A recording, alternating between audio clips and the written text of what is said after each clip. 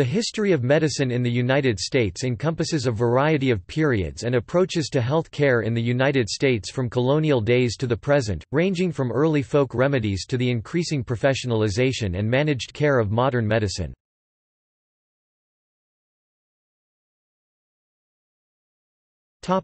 Colonial era. Colonial-era health care was based primarily on traditional medicines and traditional cures. Professionalization was very slow before 1750, by which time there were a handful of cities of more than 20,000 population, each of which had physicians trained in England and Scotland, as well as a growing number of locally trained men. Cotton Mather of Boston was the first significant figure in American medicine.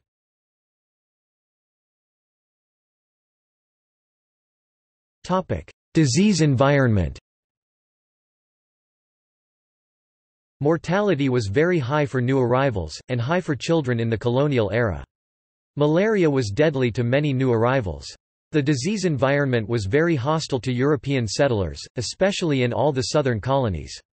Malaria was endemic in the South, with very high mortality rates for new arrivals. Children born in the New World had some immunity. They suffered mild recurrent forms of malaria but survived.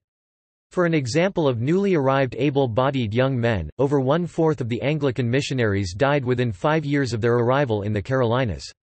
Mortality was high for infants and small children, especially from diphtheria, yellow fever, and malaria. Most sick people turned to local healers, and used folk remedies. Others relied upon the minister physicians, barber surgeons, apothecaries, midwives, and ministers. A few used colonial physicians trained either in Britain, or an apprenticeship in the colonies. There was little government control, regulation of medical care, or attention to public health. By the 18th century, colonial physicians, following the models in England and Scotland, introduced modern medicine to the cities.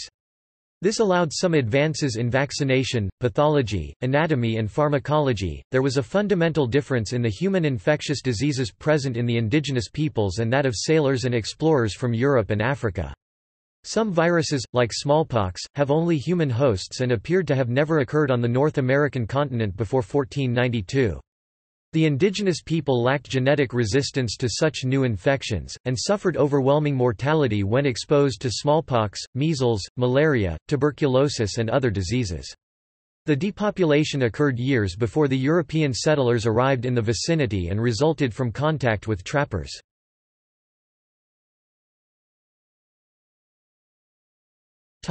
Medical organization. The city of New Orleans, Louisiana opened 2 hospitals in the early 1700s. The first was the Royal Hospital, which opened in 1722 as a small military infirmary, but grew to importance when the Ursuline sisters took over the management of it in 1727 and made it a major hospital for the public, with a new and larger building built in 1734. The other was the Charity Hospital, which was staffed by many of the same people but was established in 1736 as a supplement to the Royal Hospital so that the poorer classes, who usually could not afford treatment at the Royal Hospital, had somewhere to go. In most of the American colonies, medicine was rudimentary for the first few generations, as few upper-class British physicians emigrated to the colonies. The first medical society was organized in Boston in 1735. In the 18th century, 117 Americans from wealthy families had graduated in medicine in Edinburgh, Scotland, but most physicians learned as apprentices in the colonies. In Philadelphia, the Medical College of Philadelphia was founded in 1765, and became affiliated with the university in 1791. In New York, the medical department of King's College was established in 1767, and in 1770, awarded the first American MD degree. Smallpox inoculation was introduced 1716 to 1766, well before it was accepted in Europe. The first medical schools were established in Philadelphia in 1765 and New York in 1768. The first textbook appeared in 1775, though physicians had easy access to British textbooks. The first pharmacopoeia appeared in 1778. The European populations had a historic exposure and partial immunity to smallpox, but the Native American populations did not, and their death rates were high enough for one epidemic to virtually destroy a small tribe. Physicians in port cities realized the need to quarantine sick sailors and passengers as soon as they arrived. Pest houses for them were established in Boston 1717, Philadelphia 1742, Charleston 1752, and New York 1757. The first general hospital was established in Philadelphia in 1752.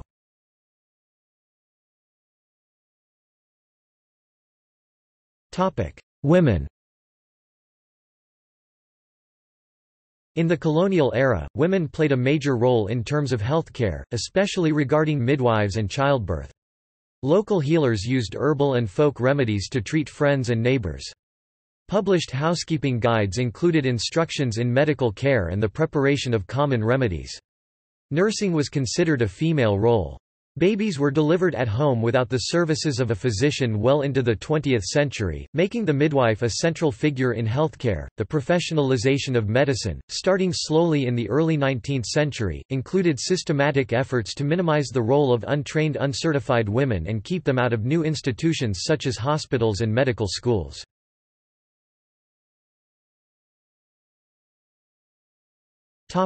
Doctors. In 1849 Elizabeth Blackwell (1821–1910), an immigrant from England, graduated from Geneva Medical College in New York at the head of her class and thus became the first female doctor in America. In 1857, she and her sister Emily, and their colleague Marie Zakarzuska, founded the New York Infirmary for Women and Children, the first American hospital run by women and the first dedicated to serving women and children. Blackwell viewed medicine as a means for social and moral reform, while a younger pioneer Mary Putnam Jacobi (1842–1906) focused on curing disease. At a deeper level of disagreement, Blackwell felt that women would succeed in medicine because of their humane female values, but Jacobi believed that women should participate as the equals of men in all medical specialties.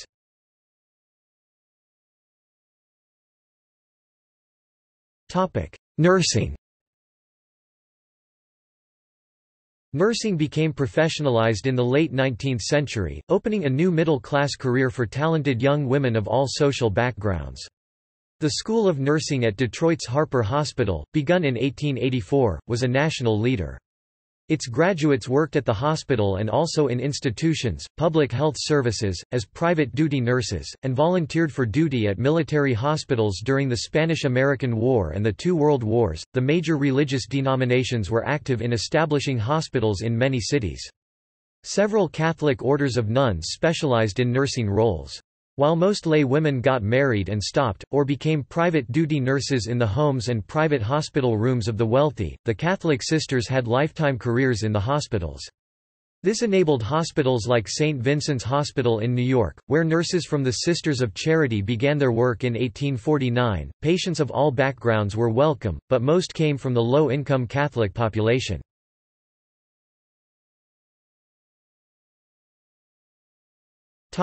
Infant mortality. Infant mortality was the major component of life expectancy. Infant mortality was lower in America compared to other parts of the world because of better nutrition. The rates were higher in urban areas, and in Massachusetts statewide the rates increased as the state urbanized. Public health provisions involving sanitation, water supplies, and control of tuberculosis started showing effects by 1900. Public health conditions were worse in the South until the 1950s. Source: U.S. Bureau of the Census, Historical Statistics of the United States 1976, Series B 148.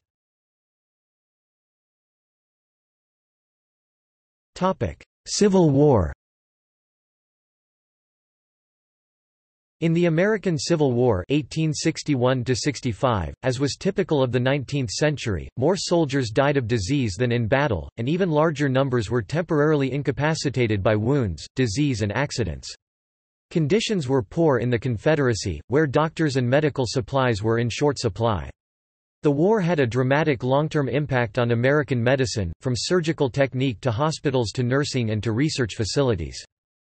The hygiene of the training and field camps was poor, especially at the beginning of the war when men who had seldom been far from home were brought together for training with thousands of strangers. First came epidemics of the childhood diseases of chicken pox, mumps, whooping cough, and, especially, measles. Operations in the south meant a dangerous and new disease environment, bringing diarrhea, dysentery, typhoid fever, and malaria. Disease vectors were often unknown. The surgeons prescribed coffee, whiskey, and quinine. Harsh weather, bad water, inadequate shelter in winter quarters, poor sanitation within the camps, and dirty camp hospitals took their toll. This was a common scenario in wars from time immemorial, and conditions faced by the Confederate Army were even worse. The Union responded by building army hospitals in every state. What was different in the Union was the emergence of skilled, well-funded medical organizers who took proactive action, especially in the much enlarged United States Army Medical Department, and the United States Sanitary Commission, a new private agency. Numerous other new agencies also targeted the medical and morale needs of soldiers, including the United States Christian Commission as well as smaller private agencies such as the Women's Central Association of Relief for Sick and Wounded in the Army (WCAR), founded in 1861 by Henry Whitney Bellows, and Dorothea Dix. Systematic funding appeals raised public consciousness, as well as millions of dollars. Many thousands of volunteers worked in the hospitals and rest homes, most famously poet Walt Whitman. Frederick Law Olmsted, a famous landscape architect, was the highly efficient executive director of the Sanitary Commission. States could use their own tax money to support their troops as Ohio did.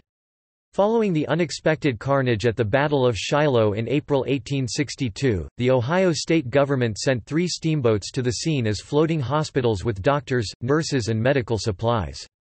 The state fleet expanded to 11 hospital ships. The state also set up 12 local offices in main transportation nodes to help Ohio soldiers moving back and forth. The U.S. Army learned many lessons and in 1886, it established the Hospital Corps. The Sanitary Commission collected enormous amounts of statistical data, and opened up the problems of storing information for fast access and mechanically searching for data patterns. The pioneer was John Shaw Billings (1838–1913). A senior surgeon in the war, Billings built the library of the Surgeon General's Office, now the National Library of Medicine, the centerpiece of modern medical information systems. Billings figured out how to mechanically analyze medical and demographic data by turning it into numbers and punching onto cardboard cards as developed by his assistant Herman Hollerith, the origin of the computer punch card system that dominated statistical data manipulation until the 1970s.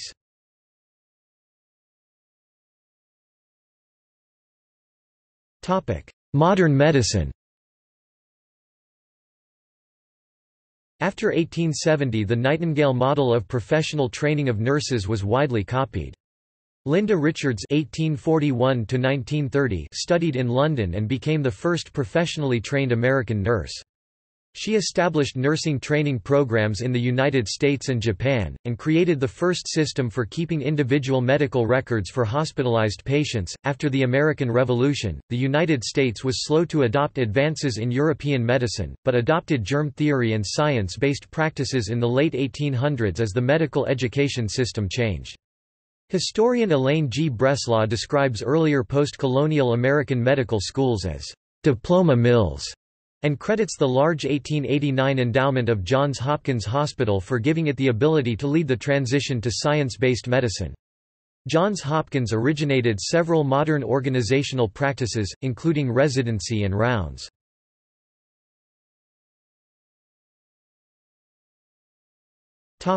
World War II.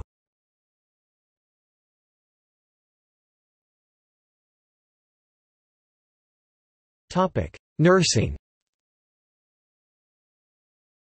As Campbell 1984 shows, the nursing profession was transformed by World War II.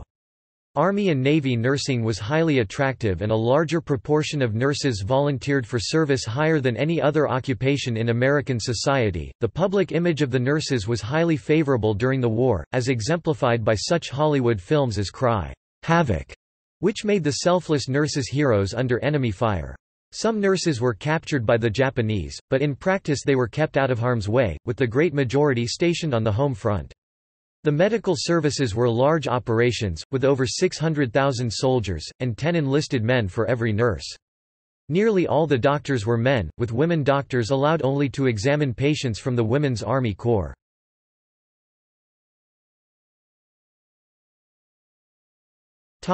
See also Health care in the United States. History of medicine.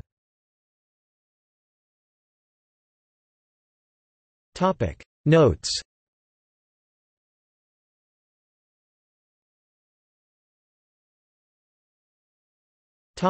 Further reading.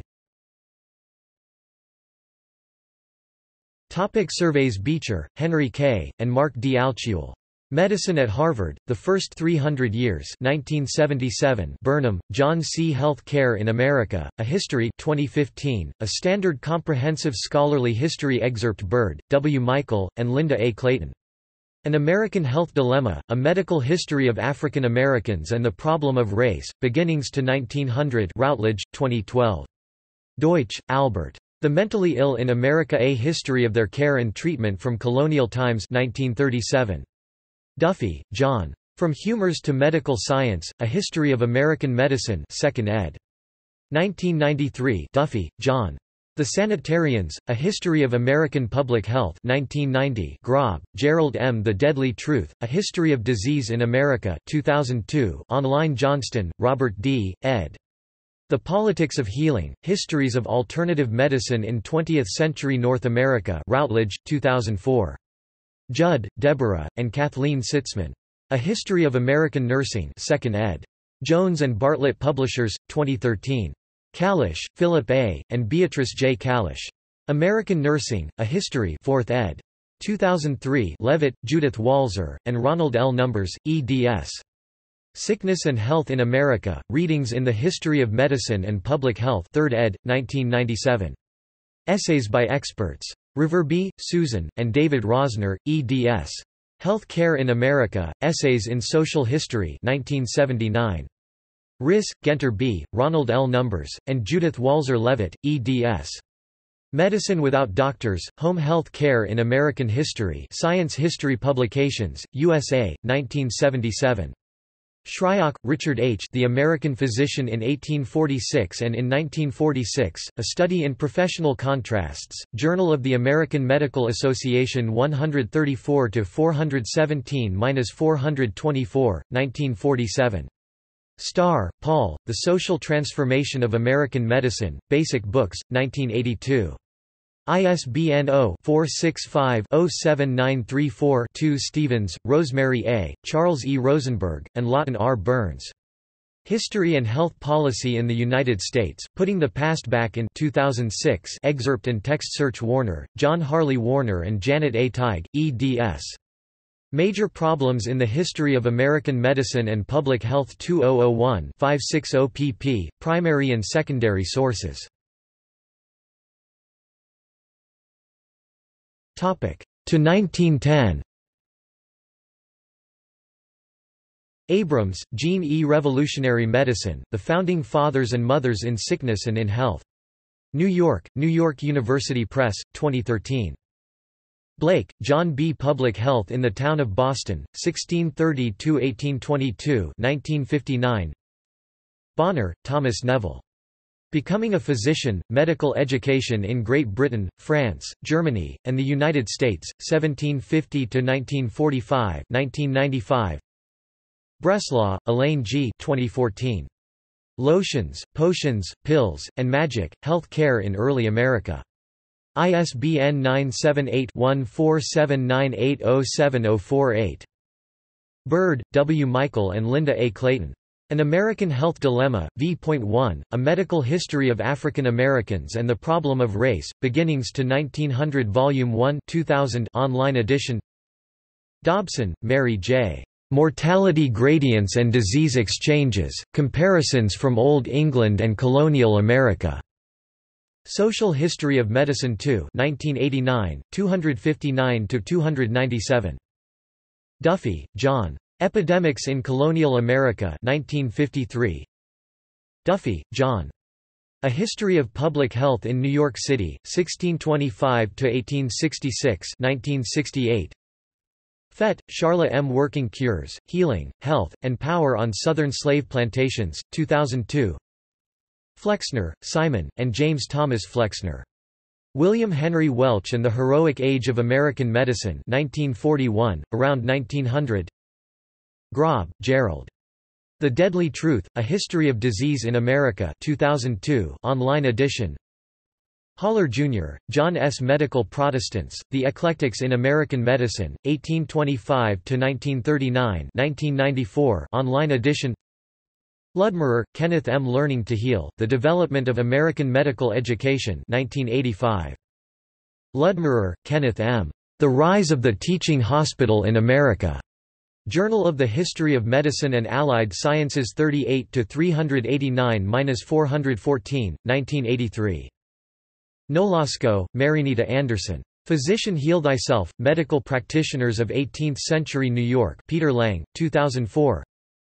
Packard, Francis R. A History of Medicine in the United States 1931. Parme, Wendy E. Health Care and the Constitution, Public Health and the Role of the State in the Framing Era. 20 Hastings Constitutional Law Quarterly 267–335, 285–302 Winter, 1992 online version. Rees, Oscar. Medicine in Colonial America 2000. Rees, Oscar. Medicine and the American Revolution, How Diseases and Their Treatments Affected the Colonial Army McFarland, 1998. Rosenberg, Charles E. The Cholera Years, The United States in 1832, 1849, and 1866, 2nd ed. 1987.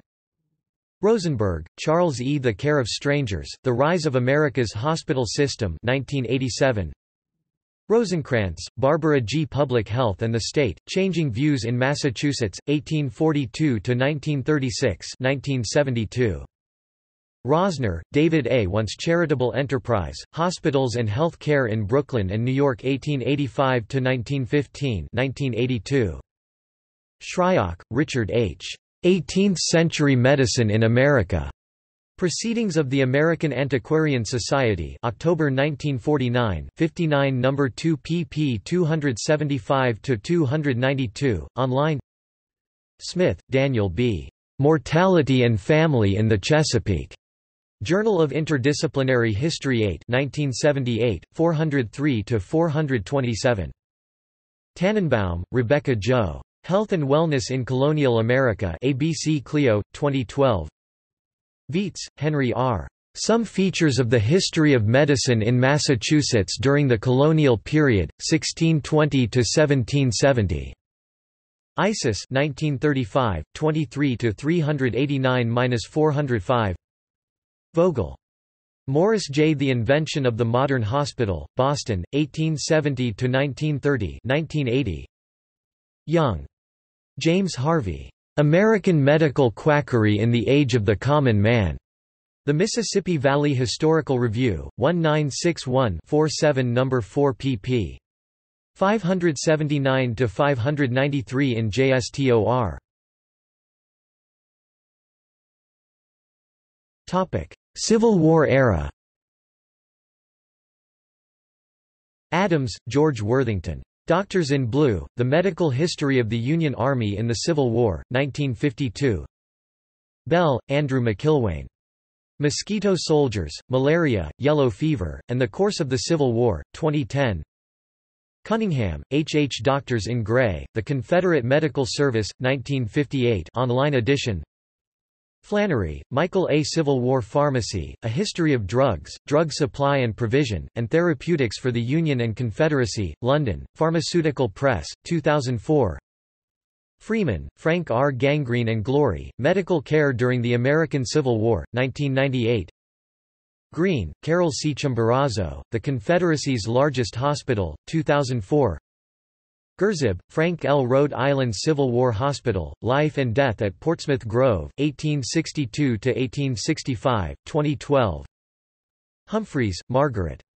Marrow of Tragedy, The Health Crisis of the American Civil War, Johns Hopkins University Press, 2013 400 pages, argues that care early in the conflict was better than has been portrayed. Land, R. Gregory. Madness, Malingering, and Malfeasance, The Transformation of Psychiatry and the Law in the Civil War Era, 2003. Robertson, James I, ed. The Medical and Surgical History of the War of the Rebellion.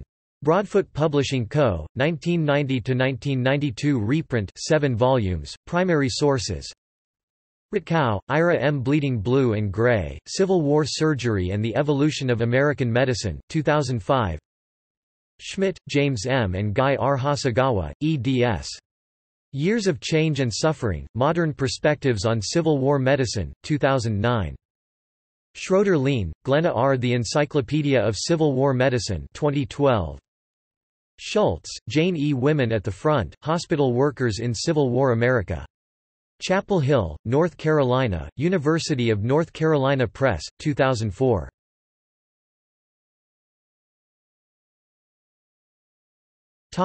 Since 1910. Brown, E. Richard. Rockefeller Medicine Men, Medicine and Capitalism in America 1979. Harvey, A. McGee. Science at the Bedside, Clinical Research in American Medicine, 1905–1945 1981. Liebenow, Jonathan. Medical Science and Medical Industry, The Formation of the American Pharmaceutical Industry 1987. Ludmerer, Kenneth M. Time to Heal, American Medical Education from the Turn of the Century to the Era of Managed Care, 1999 online edition. Mollitz, Russell C., and Diana E. Long, eds. Grand Rounds, 100 Years of Internal Medicine 1988. Rothstein, William G. American Medical Schools and the Practice of Medicine 1987. Starr, Paul. The Social Transformation of American Medicine, The Rise of a Sovereign Profession and the Making of a Vast Industry 1982. Stevens, Rosemary. American Medicine and the Public Interest 1971 covers 1900–1970. Stevens, Rosemary et al., eds. History and Health Policy in the United States, Putting the Past Back in Rutgers University Press, 2006 online.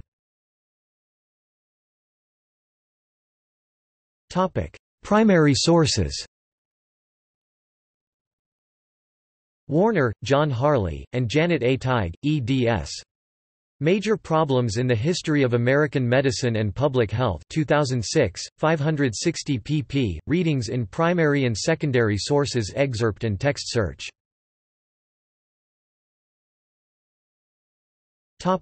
Historiography. Bickel, Marcel H. Thomas N. Bonner 1923–2003, medical historian. Journal of Medical Biography 2016-24 No. 2 pp 183–190. Burnham, John C. What is Medical History? 2005-163 pp. Excerpt. Chaplin, Simon. Why Creating a Digital Library for the History of Medicine is Harder Than You'd Think. Medical History 60 No. 1 2016, 126–129, online. Litoff, Judy Barrett. Midwives and History. In Rima D. Apple, ed., The History of Women, Health, and Medicine in America, An Encyclopedic Handbook Garland Publishing, 1990. Numbers, Ronald L. The History of American Medicine, A Field in Ferment. Reviews in American History 10 No. 4 1982-245-263 in JSTOR. Shryock, Richard H. The Significance of Medicine in American History. The American Historical Review, 62 No. 1 1956, pp. 81–91 in JSTOR. Major research collections. The Joseph Meredith Toner Collection at the Library of Congress 1. The Center for the History of Medicine at the Harvard Medical School's Countway Library of Medicine 2. The Medical Historical Library at Yale University 3. The Library of the Institute of the History of Medicine at Johns Hopkins University 4. The Clendening History of Medicine Library at the University of Kansas Medical Center 5. The History of Medicine Division of the National Library of Medicine 6. The Historical Medical Library of the College of Physicians of Philadelphia 7. The Ruth Lilly Medical Library of Indiana University has collections on the practice of medicine in the 19th-century Indiana and other Midwestern states. 8.